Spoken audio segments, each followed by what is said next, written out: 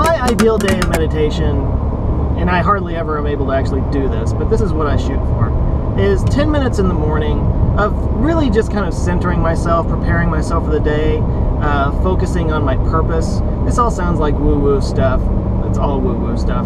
But it really does kind of help to just get you ready to go and focusing on what matters to you.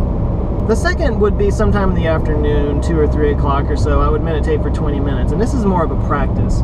This is something that I do, like a guided meditation with an app like Headspace. This is really focusing on, well, focus and mindfulness and helping to kind of clarify what my mind is doing. This is really more of a rewiring my brain over time to be more focused and more mindful. And the third meditation would be something that I would do late at night, sometimes even when I'm laying in bed, although laying in bed is not the best place to do it.